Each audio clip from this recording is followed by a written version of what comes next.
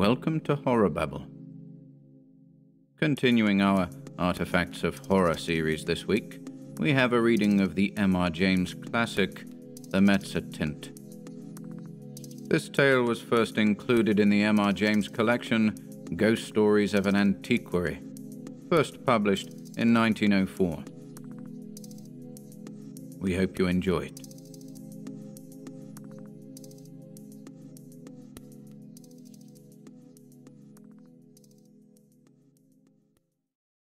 The Mezzotint by M.R. James.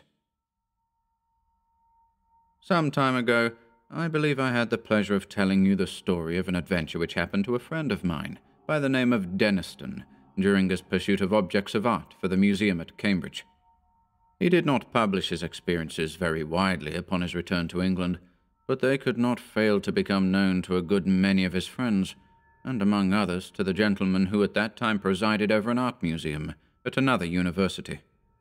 It was to be expected that the story should make a considerable impression on the mind of a man whose vocation lay in lines similar to Deniston's, and that he should be eager to catch at any explanation of the matter which tended to make it seem improbable that he should ever be called upon to deal with so agitating an emergency. It was, indeed, somewhat consoling to him to reflect that he was not expected to acquire ancient MMS for his institution. That was the business of the Shelburnian Library. The authorities of that institution might, if they pleased, ransack obscure corners of the continent for such matters. He was glad to be obliged at the moment to confine his attention to enlarging the already unsurpassed collection of English topographical drawings and engravings possessed by his museum. Yet, as it turned out, even a department so homely and familiar as this may have its dark corners, and to one of these Mr. Williams was unexpectedly introduced. Those who have taken even the most limited interest in the acquisition of topographical pictures are aware that there is one London dealer whose aid is indispensable to their researches. Mr. J.W. Britnell publishes at short intervals very admirable catalogues of a large and constantly changing stock of engravings, plans, and old sketches of mansions, churches, and towns in England and Wales. These catalogues were, of course, the ABC of his subject to Mr. Williams, but as his museum already contained an enormous accumulation of topographical pictures, he was a regular rather than a copious buyer, and he rather looked to Mr. Britnell to fill up gaps in the rank and file of his collection than to supply him with rarities. Now, in February of last year, there appeared upon Mr. Williams's desk at the museum a catalogue from Mr. Britnell's emporium, and accompanying it was a typewritten communication from the dealer himself. This letter ran as follows: "Dear Sir, we beg to call your attention to number 978 in our accompanying catalogue, which we shall be glad to send on approval. Yours faithfully, J.W. Britnell." To turn to number 978 in the accompanying catalogue was with Mr. Williams, as he observed to himself, the work of a moment, and in the place indicated he found the following entry: 978. Unknown. Interesting Mezzotint. View of a manor house. Early part of the century. 15 by 10 inches. Black frame. £2 2s. It was not specially exciting, and the price seemed high. However, as Mr. Britnell, who knew his business and his customer, seemed to set store by it, Mr. Williams wrote a postcard asking for the article to be sent on approval, along with some other engravings and sketches which appeared in the same catalogue. And so he passed without much excitement of anticipation to the ordinary labours of the day. A parcel of any kind always arrives a day later than you expected, and that of Mr. Britnell proved, as I believe the right phrase goes, no exception to the rule. It was delivered at the museum by the afternoon post of Saturday, after Mr. Williams had left his work, and it was accordingly brought round to his rooms in college by the attendant, in order that he might not have to wait over Sunday before looking through it and returning such of the contents as he did not propose to keep. And here he found it when he came in to tea with a friend. The only item with which I am concerned was the rather large black-frame Mezzotint, of which I have already quoted the short description given in Mr. Britnell's catalogue. Some more details of it will have to be given, though I cannot hope to put before you the look of the picture as clearly as it is present to my own eye. Very nearly the exact duplicate of it may be seen in a good many old inn parlours, or in the passages of undisturbed country mansions at the present moment. It was a rather indifferent mezzotint, and an indifferent mezzotint is perhaps the worst form of engraving known. It presented a full-face view of a not very large manor house of the last century, with 3 rows of plain-sashed windows with rusticated masonry about them, a parapet with bowls or vases at the angles, and a small portico in the centre.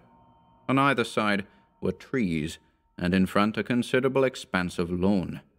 The legend AWF Sculpts It was engraved on the narrow margin, and there was no further inscription. The whole thing gave the impression that it was the work of an amateur. What in the world Mr. Britnell could mean by affixing the price of £2 2 to such an object was more than Mr. Williams could imagine. He turned it over with a good deal of contempt. Upon the back was a paper label, the left-hand half of which had been torn off. All that remained were the ends of 2 lines of writing. The first had the letters NGLEY Hall, the second SSEX. It would, perhaps, be just worthwhile to identify the place represented, which he could easily do with the help of a gazetteer, and then he would send it back to Mr. Britnell, with some remarks reflecting upon the judgment of that gentleman. He lighted the candles, for it was now dark, made the tea, and supplied the friend with whom he had been playing golf, for I believe the authorities of the university I write of indulge in that pursuit by way of relaxation, and tea was taken to the accompaniment of a discussion which golfing persons can imagine for themselves, but which the conscientious writer has no right to inflict upon any non-golfing persons. The conclusion arrived at was that certain strokes might have been better, and that in certain emergencies neither player had experienced that amount of luck which a human being has a right to expect. It was now that the friend, let us call him Professor Binks, took up the framed engraving and said, "What's this place, Williams?"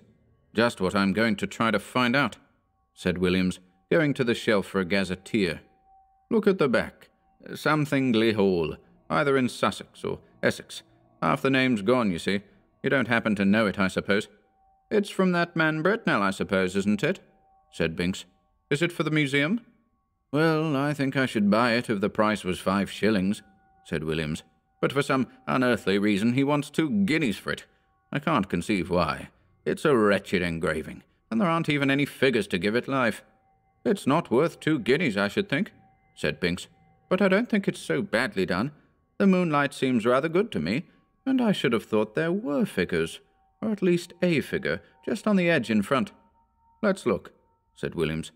"Well, it's true the light is rather cleverly given. Where's your figure? Oh, yes, just ahead, in the very front of the picture." And indeed there was, hardly more than a black blot on the extreme edge of the engraving, the head of a man or woman, a good deal muffled up, the back turned to the spectator, and looking towards the house. Williams had not noticed it before.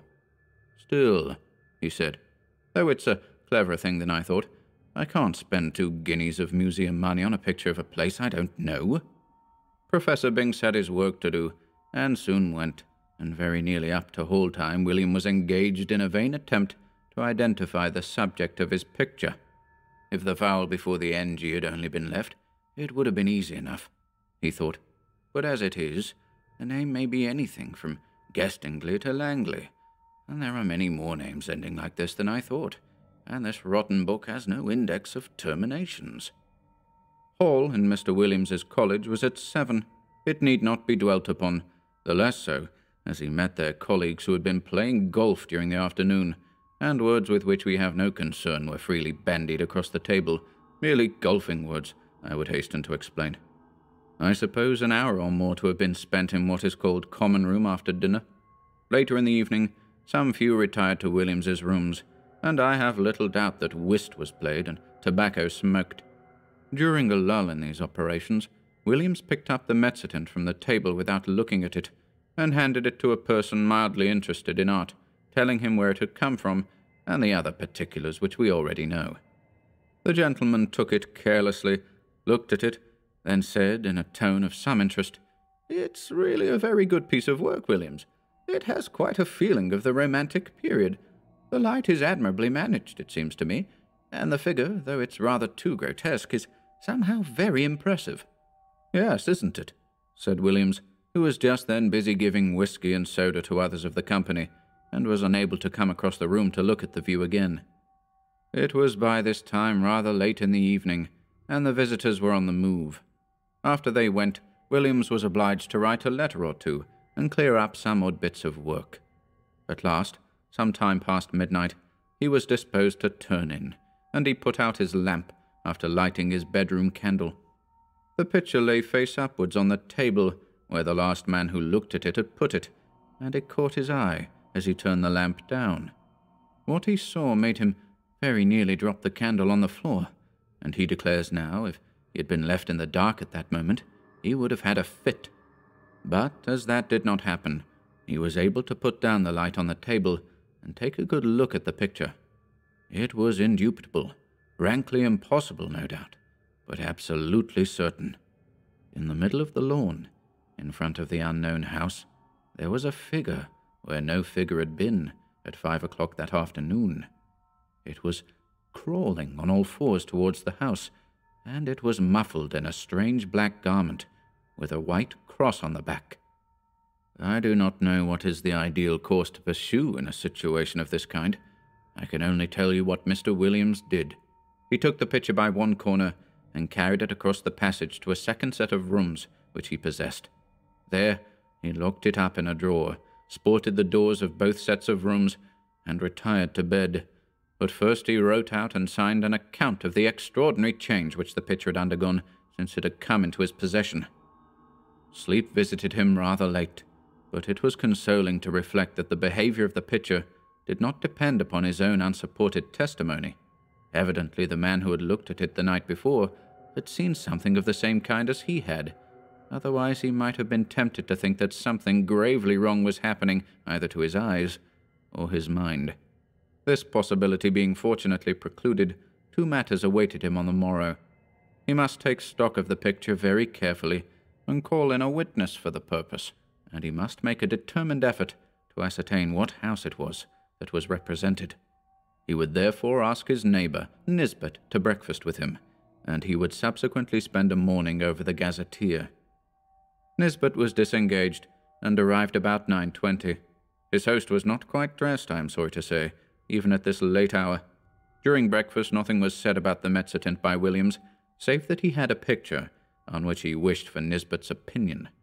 But those who are familiar with university life can picture for themselves the wide and delightful range of subjects over which the conversation of two fellows of Canterbury College is likely to extend during a Sunday morning breakfast. Hardly a topic was left unchallenged, from golf to lawn tennis. Yet I am bound to say that Williams was rather distraught, for his interest naturally centred in that very strange picture, which was now reposing, face downwards, in the drawer in the room opposite. The morning pipe was at last lighted, and the moment had arrived for which he looked. With very considerable, almost tremulous, excitement he ran across, unlocked the drawer, and, extracting the picture, still face downwards, ran back and put it into Nisbet's hands. "Now," he said, "Nisbet, I want you to tell me exactly what you see in that picture. Describe it, if you don't mind, rather minutely. I'll tell you why afterwards." "Well," said Nisbet, "I have here a view of a country house, English, I presume, by moonlight." "Moonlight? You're sure of that?" "Certainly. The moon appears to be on the wane, if you wish for details, and there are clouds in the sky." "All right. Go on. I'll swear," added Williams in an aside, "there was no moon when I saw it first." "Well, there's not much more to be said," Nisbet continued. "The house has 1, 2, 3 rows of windows, 5 in each row, except at the bottom, where there's a porch instead of the middle one, and—" "But what about the figures?" said Williams, with marked interest. "There aren't any," said Nisbet. "But—" "What? No figure on the grass in front?" "Not a thing." "You'll swear to that?" "Certainly I will. But there's just one other thing." "What?" "Why, one of the windows on the ground floor, left of the door, is open." "Is it really so? My goodness, he must have got in," said Williams, with great excitement, and he hurried to the back of the sofa on which Nisbet was sitting, and catching the picture from him, verified the matter for himself. It was quite true. There was no figure, and there was the open window. Williams, after a moment of speechless surprise, went to the writing table and scribbled for a short time. Then he brought 2 papers to Nisbet and asked him first to sign one.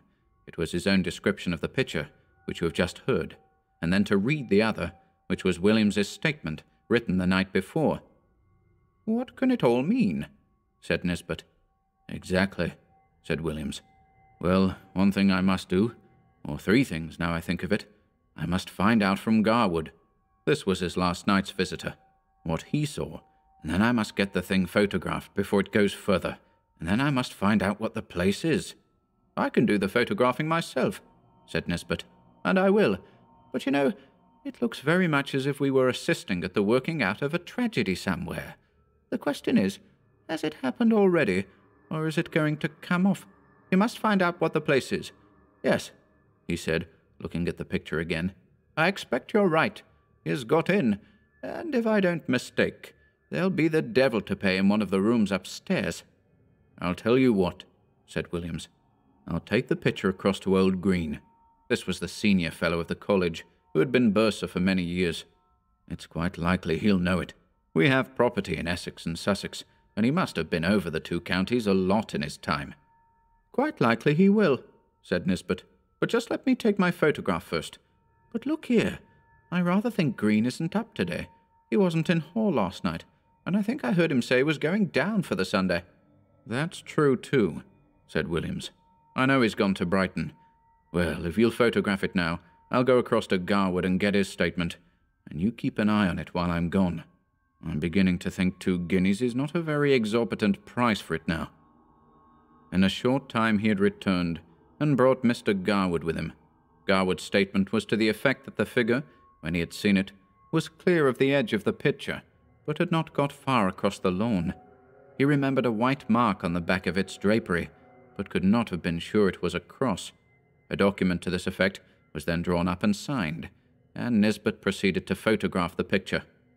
"Now what do you mean to do?" he said. "Are you going to sit and watch it all day?" "Well, no, I think not," said Williams. "I rather imagine we're meant to see the whole thing. You see, between the time I saw it last night and this morning, there was time for lots of things to happen, but the creature only got into the house. It could easily have got through its business in the time and gone to its own place again, but the fact of the window being open, I think, must mean that it's in there now. So I feel quite easy about leaving it, and besides, I have a kind of idea that it wouldn't change much, if at all, in the daytime.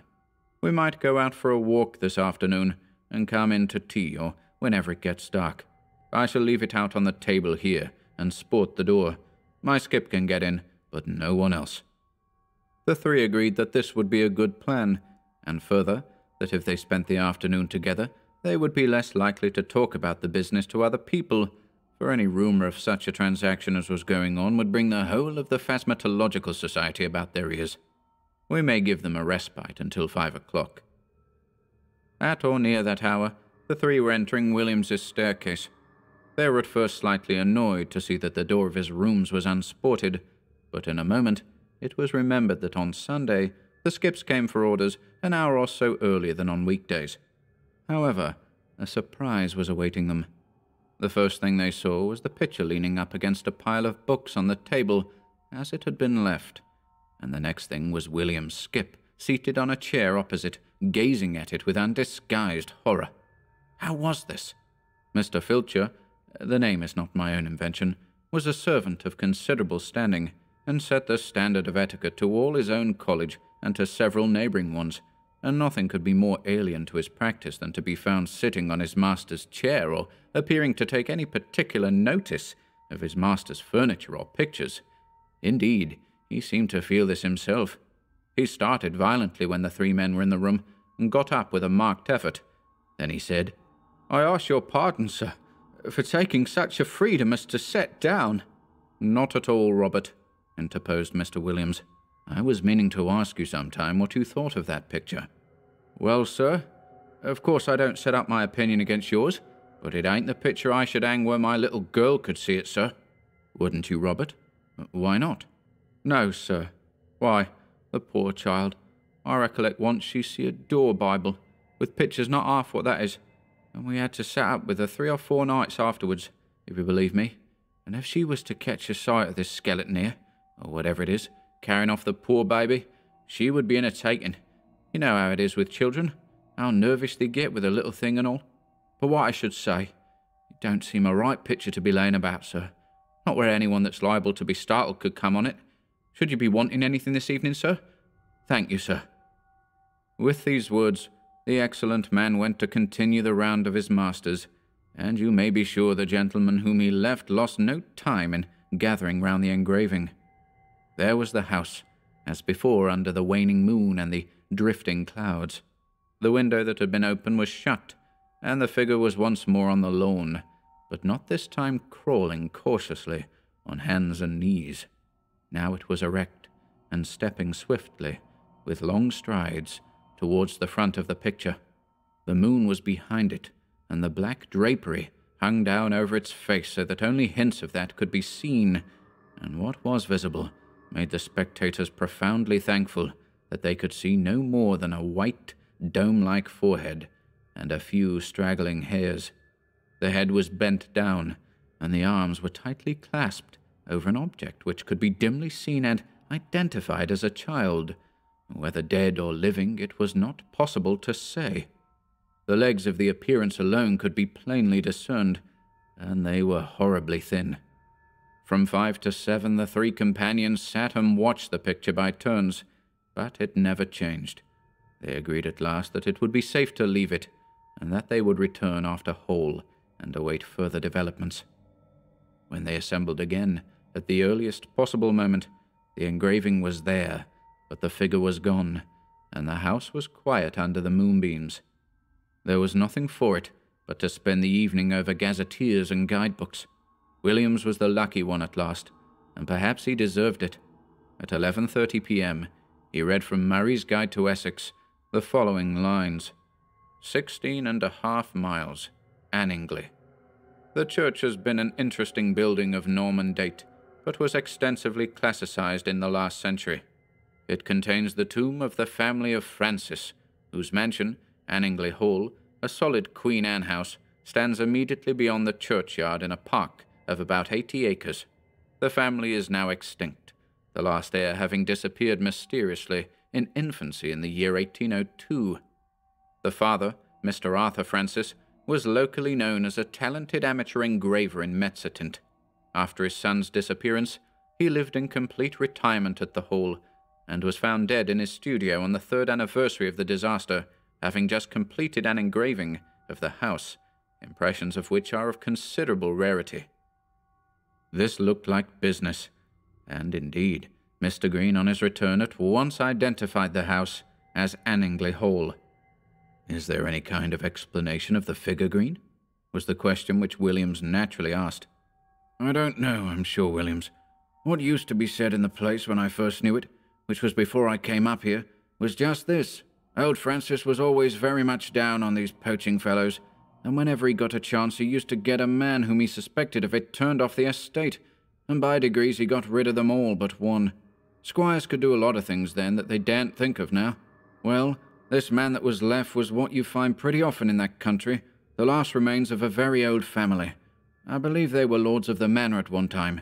I recollect just the same thing in my own parish." "What, like the man in Tessa the d'Urbervilles?" Williams put in. "Yes, I dare say. It's not a book I could ever read myself. But this fellow could show a row of tombs in the church there that belonged to his ancestors, and all that went to sour him a bit. But Francis, they said, could never get at him. He always kept just on the right side of the law, until one night the keepers found him at it in a wood right at the end of the estate. I could show you the place now. It marches with some land that used to belong to an uncle of mine, and you can imagine there was a row. And this man, Gaudy, that was the name to be sure, Gaudy, I thought I should get it, Gaudy, he was unlucky enough, poor chap, to shoot a keeper.